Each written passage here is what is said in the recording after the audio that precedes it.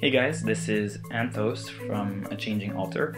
I decided that since my How to Make a Broom entry was really popular on the blog, I decided maybe to try a different ritual tool this time. So this is a video about how to make your own ritual Scourge. So this is mine. I use this generally for purification before ritual. I use it to strike my arms, my back, my thighs, my legs, all that, in order to break off any pieces of me that should not be there. It cleans off all of the exterior that is not important and really helps to bring me into a ritual mindset. So that's generally what I use it for. You can also use Scourges. I've used it very few times and not particularly in-depthly to induce trance states. So this is mine, and I'll explain to you guys how I made it in this video so that maybe you guys can make your own. So the things that you're going to need in order to make yours are actually really simple. First, you need a paintbrush. You'll need a lot of shoelaces.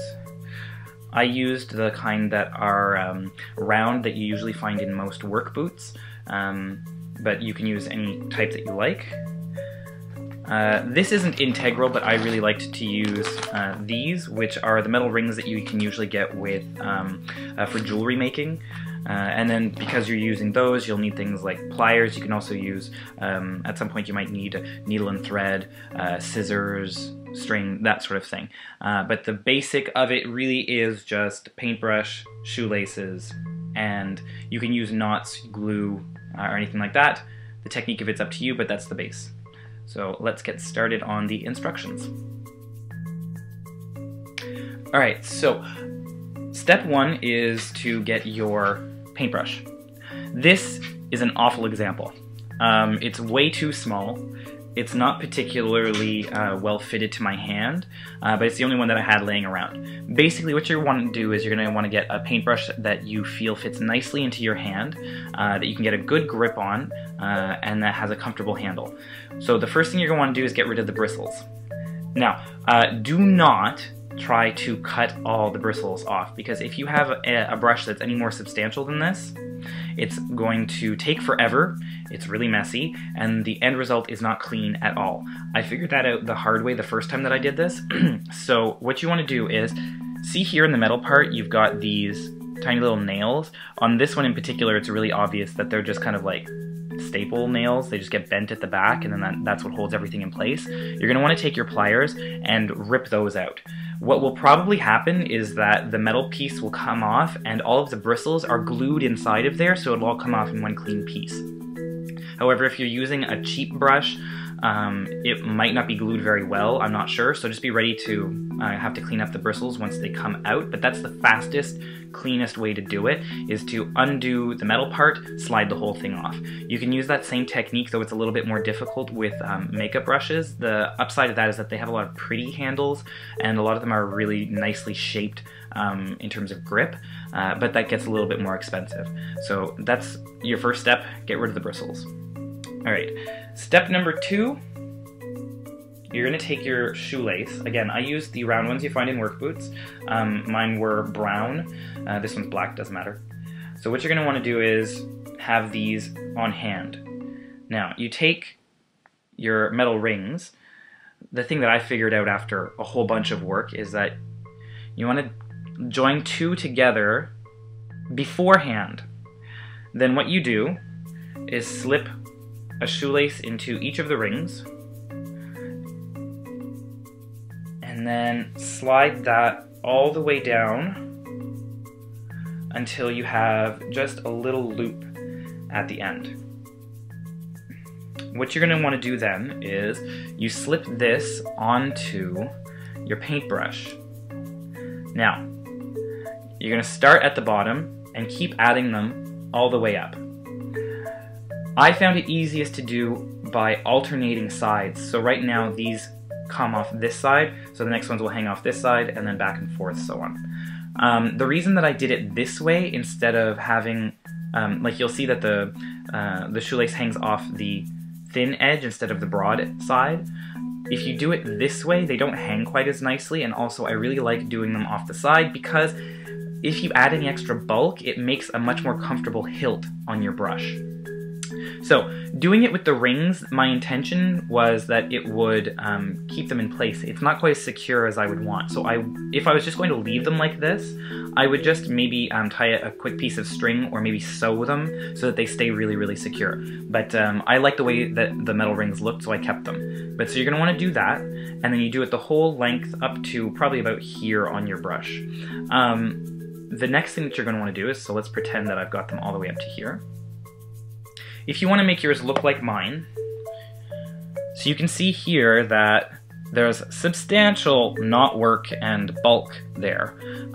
It doesn't translate very well over the camera, I'm not gonna lie. If you want to do in this style, what I did was, you have your first set here. Now you take these extra sides here, the length of them, and you're going to want to lay them flush against the length of the brush, so it looks like this.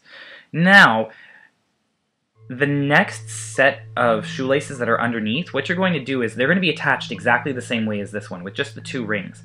What you're going to want to do is take those two lengths of string and wrap them around to tie a knot over these first two lengths, so that the knot will hold these two lengths against the brush.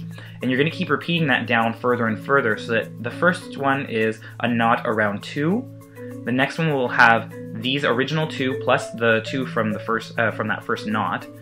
You'll press those down, and then you're going to tie around 4, and then you're going to tie around more, and you keep going all the way down until you've got everything secured, which is what gives that nice hilt shape here as it gets wider. Now, what ends up happening when you do that is that your brush, your whip will end up looking like this. All of your shoelaces will gather on the sides, and you'll have them split down the middle like this.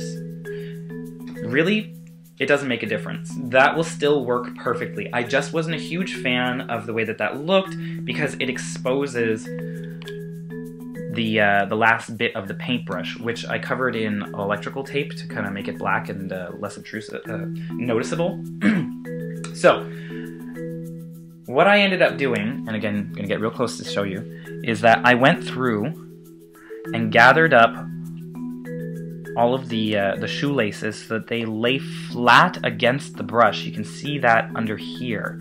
So I took 2, tied them together, and then I took 2 more and attached them to those on the outside. And then I took another 2 and laid them flat over top of that, so that basically it lays essentially flat but makes them broad. It spreads them out this way.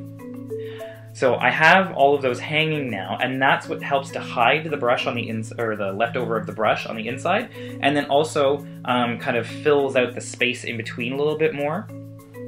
So that's basically what you're doing. So to reiterate, you're going to take 2 rings, you're going to slide them down the length of your shoelace until they are tight enough to wrap around your brush. You're going to go from the bottom to the top, alternating sides.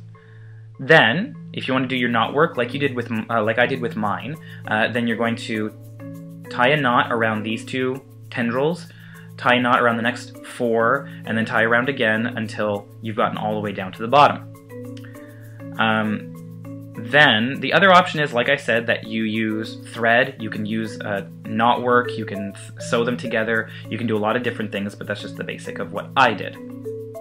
So that will be the gist of what you do. I had to use a couple of pieces of black string to secure a couple of pieces in place to make sure that they stayed really secure, because there's a lot of movement that happens with this. But that's the gist of it. Really, really easy. For the handle, basically you're going to take one of your shoelaces and you want to try to make it at least the length of your handle, if not even longer. Longer is great because then once you have wrapped around the whole thing, you can tie a knot in it more easily. So you tie a knot, you're going to take the extra length, lay it against the brush and wrap all the way around it.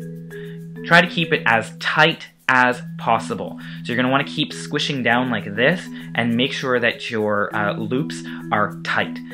Then at the end, I got really lucky because it had the hole in the brush there to hang it on a hook. I tied my 2 pieces together, stuffed them in there, and then hid them again inside. You can see that there's a really small bump here. That's actually the length of cord from the first part that got hidden underneath. If I didn't point that out to you, you'd probably never notice. But so that's the handle. It gives a really great grip. It's a little bit more comfortable than just the straight up wood, and also if you're going to be holding onto this for a long time, you're going to want something that's going to be a little bit more cushioned so that way it's not sliding around in your hand. And that's the gist of it. That's really what makes the whip. Like I said, I use this for cleansing, and I use it for some minor trance work. The ends of your whip are important. Mine are a mess. That's because I wasn't sure which way I wanted to do this the first time. A lot of this was just kind of put together because I didn't want to spend a lot of money on a professional Scourge that would cost a lot. This was really inexpensive, and I got to play with trying some different things to see what I liked. So you can leave your shoelaces like this, in which case the little plastic bit hurts. It's actually, essentially, you know, in real whips they would have put on metal tips to make it cut into the skin more. This is obviously not nearly as bad, but that's the closest resemblance that you're going to have. The coated plastic tips hurt on bare skin. The other thing that you can do is cut the plastic ends off and tie a knot. The knot itself is really great because it adds weight to the end of this, the cord, which gives a better movement through the air, a little bit more direction. I like that. It hurts less than the plastic tip, but it hurts more than if you were to just cut off the end and leave it like that. Cutting off the end, I would burn the end just a little bit just to make sure that it doesn't fray. But if you leave a loose end like that, it's very, very gentle against the skin.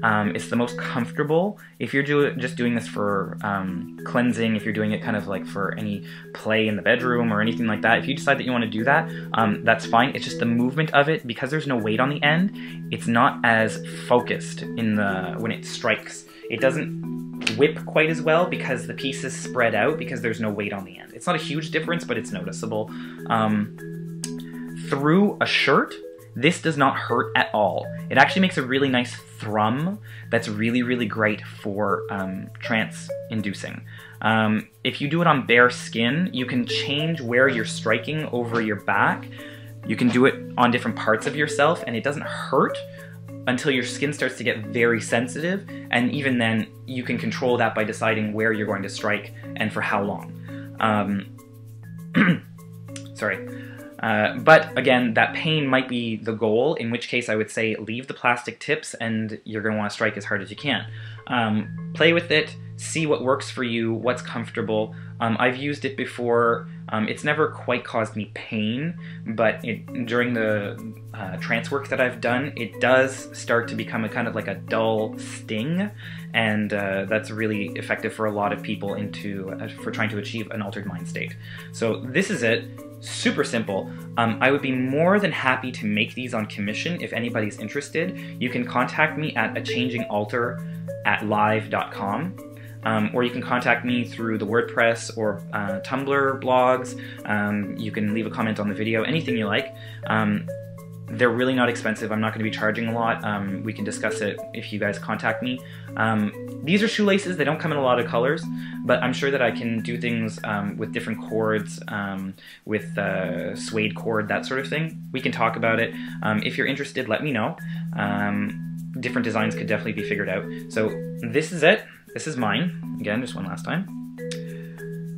If you've got any questions, definitely do not hesitate to call me. Do not hesitate to ask me. I'd be happy to answer any questions. If you've got any tips, definitely let me know. I made this without a single reference. This was me just figuring it out as I went. So I'm definitely up for some discussion about it. So let me know, and yeah, I hope you guys enjoyed this. Thanks. Bye.